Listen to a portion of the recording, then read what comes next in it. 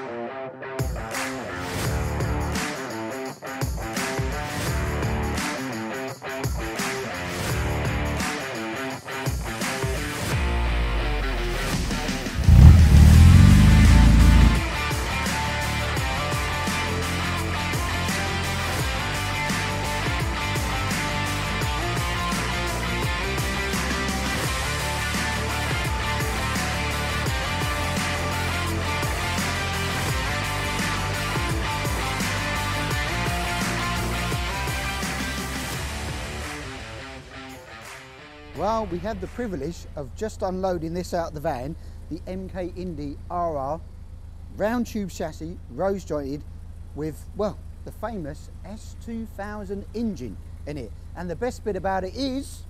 It's only done 174 miles. It's brand new. 174 It's a brand new miles. car, ready to go.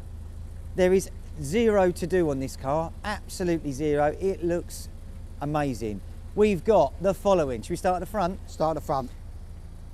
Carbon arches. Carbon arches. CXR wheels with Toyo R888 boots on them. Rose jointed wishbones. Fully adjustable. Quick rack. 2.4 quick rack on it. S2000 engine under the hood. Let's do have a it. look. Let's have a look. Ticking away. That Oh my, look at that. is stunning. You could eat your dinner off of that. It is beautiful under there. The owner, the builder of this particular car, has done an absolutely awesome job. Engine was a low mileage engine anyway in this. It's been gone through, as you can see, extremely detailed.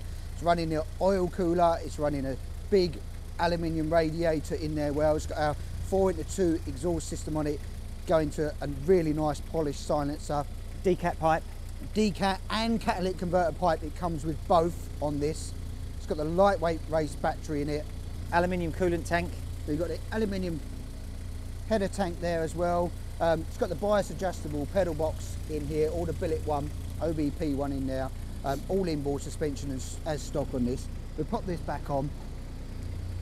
As you can hear, this engine's so quiet. That sounds like a sewing machine, I've got to be honest. It is literally. Come on, cameraman. Come on, Anna, have a look at this. Have a look at this for a So, on treat. the inside, we are running carbon dashboard, The analog gauges, MK branded analog gauges. all branded, all the aluminium switches, single start. It's got the Audi TT centre bit actually. Low-sided seats, so if you're a little bit more under, we've had a bit of Christmas pud. We've got the low-sided seats in here as well, with a little bit of comfort pack. The TRS 2-inch harnesses. All over a nice OMP steering wheel, quick release. What size is that? What size is that steering wheel? That's a 300. That's a 300 wheel. It's a 300 steering yeah. wheel. Carbon rear arches, more carbonara. Roll down to the CXRs, and on the back we've got the stock Sierra brakes on here, but on the fronts we've got the upgraded billet front uprights with the wheelwood calipers on there, all solid discs. This is perfect, this car. But in the boot under here, we would show you, but it's got Piece a de solid resistance. cover. It's got, I think it was over 2 grand's worth of diff in this. It's got a 4:1 diff ratio, alone. ATB in there as well. Super clean rear end, clear lens pack on the rear. This car is spot on. It's bang on. I mean, it's a Absolutely really nice. spot I'll tell you what on. I have noticed. It's got the handbrake warning light, the battery and the oil warning light. Oh, and the indicators in the gauges Well, there. we'll put them on so you can see it. There Look you at go. that. It all lights up That is in a there. nice touch. Oh, where's your main beam? Yeah, It's going to have we'll main put beam that. as well. We'll have side dip, main, all on there as well. Main beam on there. Main beam on there, all branded black lens dial. It's got an immobiliser on this and the windscreen. Of course, you can convert this to an aero screen if you want to, or if you wanted to put a roll cage on at a later date. All the bracketry, as you know, on these cars is in there. Already in there. Already in there. It is, I cannot stress how clean, but then you'd expect 174 miles. Sean himself built this car. It's brand new. It is that clean. If you want to own this car and you want a stripe pack on it, we can put a stripe, but you're not going to put one on there right now. We will put one on it of the colour of your choice, but it is for sale. It certainly is for sale. It's going to be up for sale. Keep your eyes peeled on the website. What a lovely car. What a terrific looking build. Well, look us up. You know, Facebook Messenger, phone call, email. I would say be super. You will not find another one like this unless it comes out of our factory. I think one of the best home built cars I've seen in a very, very long time. Right guys, we're here with the Indy RR Hayabusa with the FIA cage. It's all road jointed suspension car. You would have seen this car being built over the last few months. Well, what have we been doing? Well, fine tuning, testing. We've put about 70 odd miles on this car now because it's going to be heading out to Australia. So we'll be crating this up, well, containering it basically over the next week to get this shipped out and over to him. We've got a couple of little details, looking great, loads of carbon, but now we do it. We've got a couple of little details we've got to go, and we've got to put some seat padding in here, which is going to go on, and the final fits of these little surrounds to go over where the gear lever is and the handbrake one we've got here. One, they've got to just fix those two bits in and the seat pads to go in as well. And it's ready to send, but yeah, beautiful, goes like stink. It's got the flat shifter on it with a central gear lever, so full throttle on the gas and punch through those gears going up. This thing goes extremely well. And the small little details that are on here, obviously FIA cage. Now we've done all the boot cover for it as well, and it's got the rear diffuser all fitted. So now it's clean detail, final spanner check, few bits to do on those, and it's going in the container. Right guys, we've got a rather large crate here. So as you know, we can ship pretty much all over the world with crates and these kits. This one's going to Norway, so it's fully kitted up. It's got actually a full donor car in here as well, engine, all the drivetrain, everything else, the chassis, the wheels, the tyre. It's got everything in this box. It's bigger than our normal one because it's got all of that in. Normally we're down at this height, unless it's got a full roll cage. But yes, this is being containerised and it should be shipping, I think, well, any day now it's going out, I do believe. So that's looking fantastic. Just a packaging, a bit more padding to go in there, shut the lid on it and send it to Norway. Right guys, chassis time again, another one landed. This is for Mr. NM, you know who your initials are, and he's having the black, it's going to be an RR chassis, but he's also having an orange roll cage and somewhere in here, all these nice little orange front wishbones and everything as well. This kit is going to be a factory built car, Honda S2000, our firm favourite. Can't wait really, I love like this one here. I love the Honda S2000, but this is going to be predominantly black, and I think eventually the customer is going to be camo wrapping it. So I'd be really interested to see that once this project evolves and it gets into a camo wrap at the final stage. So again, if you're subscribing each week, then of course you'll see this build progress, pretty much similar, Indy RR, but FIA cage in orange. If you like that kind of colour scheme, I think you'll be interested to see it evolve. Right, on from one Honda S2000 onto another, which is Josie's build here. As you can see, we've been cracking away as always. You probably notice the exhaust system is no longer on it. Well, it's being black ceramic painted as well. So that will go bolted back on over the next, well, probably 24 hours. That'll be back and we'll sort that out just to tidy that up and clean up the theme. But mainly now we're on with wiring. So we've had the loom come in for the engine harness loom has come in. That's gone on and all plugged in. Pretty simple affair. Coilover plugs, air and water temperatures all in. So that's pretty simple plug and play. Again, with our stock loom, we started on with the wiring. So now with Josie's been on with that. So Digidash all wired in, hazards all wired in and all working, etc. now.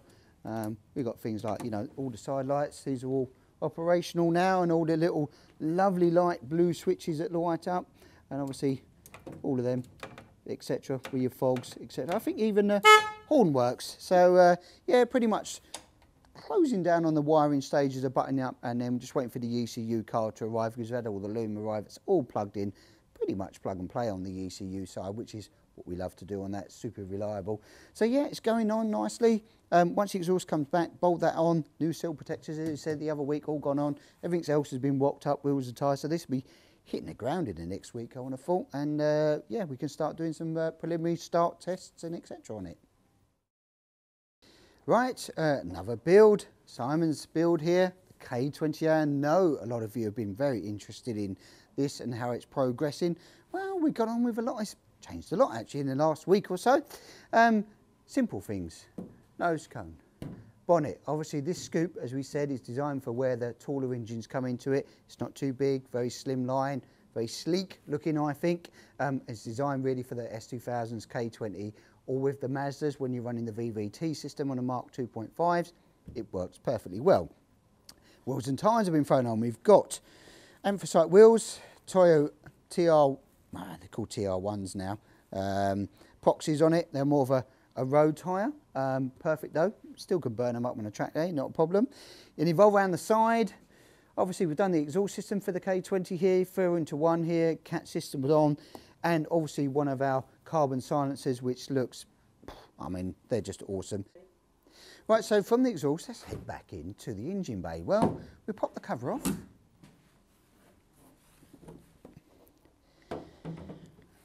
Into a bit more detail now. So obviously we've done the, as always, Honda red rocker cover. You've got the stock engine covers on here to show what it is. Breather filters are in as well. We started mocking up for the filters, fuel pressure regulators in, the breather system, the alternator bracket, as we said the other week, that's all in. So looking extremely smart. And everybody keeps saying about ground clearance, ground clearance, ground clearance. Well, there's loads. You're probably going to have between 90 and 100 mil under the sump on this. There is so little protruding under the chassis rail, maybe an inch. We run about 120 to 140 mil ride height. It does depend on what the car and what we're using it for, under the front chassis rails here. So you're going to have, I don't know, at least 100 mil under the sump here. So plenty of ground clearance, which I know is a concern for many. Well, don't be concerned, it fits like a glove. So what we'll do is we'll move around the rest of the car. Right, let's move into from engine bay to interior. Well, bit of a transformation. You saw the side seal protectors go in and the interior panels last week.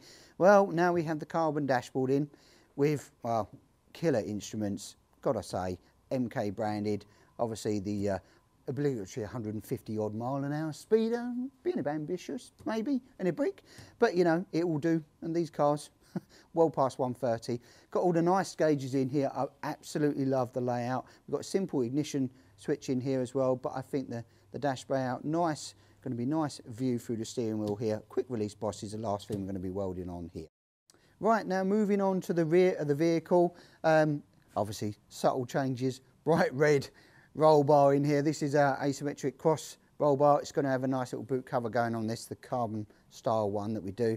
Rear arches have gone on, obviously our wheels and tyres and boots. It's got all its 4 boots on now. They're in, rear arches in, P-trim in. Got the all-in-one LED rear lights on those. Pretty much most people go for them now. Look really trick, super clean. Obviously reverse and fog light in. Number plate light, we mounted it here. We did have a discussion about this, guys, about where we want to do it, put it in the panel here or down in the bottom. Well, we decided now, I think, all standard, we're going to be fitting them down below here underneath and reflecting up onto the number plate, which will be positioned here. Fuel filler cap is in, the black one, all anodised, that's looking great. And then when we move around to the other side, wheels and tyres again on, and the carbon silencer, which is stunning. You just want to stroke it. She looks great. So looking really clean and tidy. I think the red, white and black theme is tying up superb. Hi guys, what another amazing week here at MK Sportscars. I don't know where they go, we're flying into November.